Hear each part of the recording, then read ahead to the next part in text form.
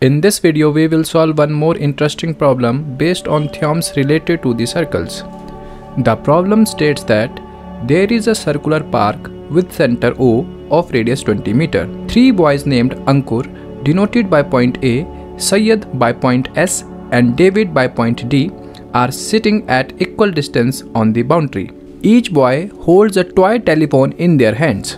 We need to calculate the length of the string of each phone, that is, length of any one side of equilateral triangle ASD. As boys are standing at equal distance from each other, segments AS, AD and ST are equal and assumed to be X. To find one of the side of the triangle ASD, construction of a right angle triangle is done by drawing perpendicular from point A to the segment SD. Join point S to point O, resulting in the formation of right angle triangle OPS. By using theorem, that is, any line perpendicular to the chord from the center bisects the chord. As a result, both the segments SP and segment PD becomes half of X. Now in triangle OPS, by using Pythagoras theorem, we get square of OS is equal to sum of square of OP and square of SP.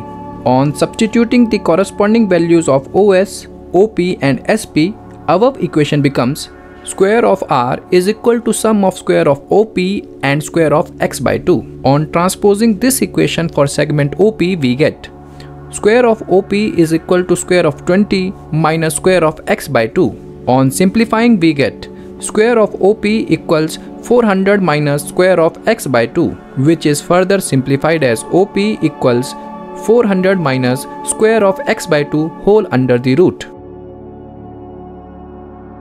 Since centroid of equilateral triangle circumscribing a circle lies at the center of circle and divides median in the ratio 2:1, thus ratio of segment AO and segment OP is equal to 2 by 1. As segment AO is the radius and equals 20 meter, therefore on simplifying this ratio we get 10 equals segment OP. As OP equals 400 minus square of X by 2 whole under the root, squaring both sides is done to remove the root of 400 minus square of X by 2. This equation further becomes 100 equals 400 minus square of X by 2.